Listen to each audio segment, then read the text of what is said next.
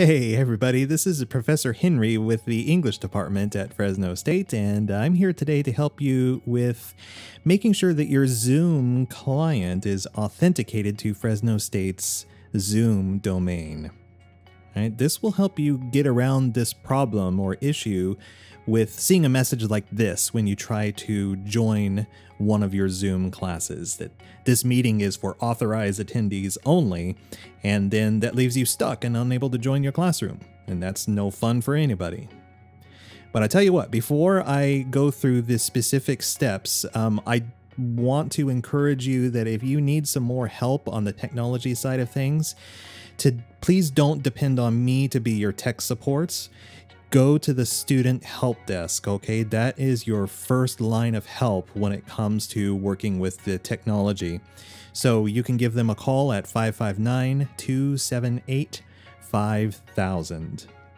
Now, my motivation for doing this video is so that I can share how this works with my students right away to maybe save them from having to make that call, and maybe lighten the burden or lighten the load on the student help desk too.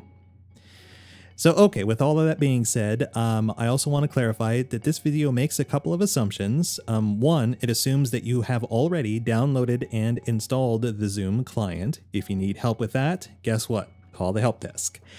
It also assumes that you are working with a desktop or a laptop computer. Although the idea and the concept is the same with a smartphone or a tablet, the look and the feel is a little bit different. And again, if you need help, call the help desk. They'll help you get squared away with your mobile device.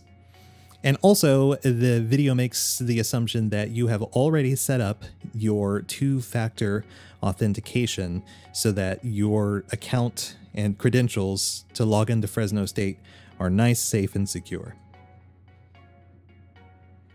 All right, so step one, you're going to open up your Zoom client, and it's going to ask you if you want to join a meeting or if you want to sign in, and you want to sign in.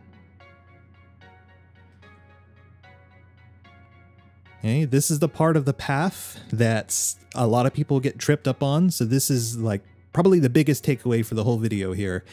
Don't put in your email or your username and your password at the top of the form. Right? You want to choose the SSO option, right? That stands for single sign-on.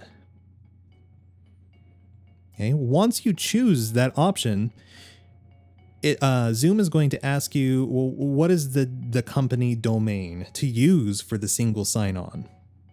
In that box, you need to type in Fresno State. No capital letters, no spaces, Fresno State. That should then open your web browser and point you to Fresno State's campus login services form.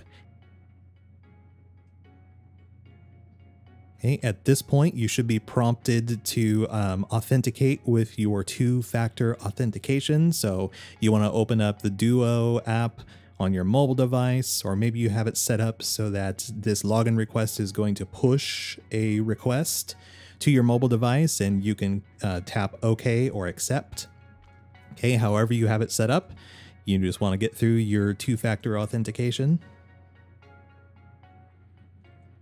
Okay, back over to the web browser. Now that you've authenticated, you need to probably tell your web browser that it is okay to kind of forward that information back over to your Zoom client application. So tap on the open link button there. This might not come up for you, and if it doesn't, don't worry. But if it does, it's to be expected, and it's perfectly okay to tap the open link button there. All right, and then that should get you in. You can confirm that everything worked by clicking on perhaps your profile picture if you've already set up your Zoom account that way, or it might just be the little like generic silhouette on the upper right hand corner. But if you tap on that, then the context menu should say your name, your email address, and it should also say licensed. If you see those things, you're all set. good to go. You should then be able to join any of your Fresno State Zoom classes.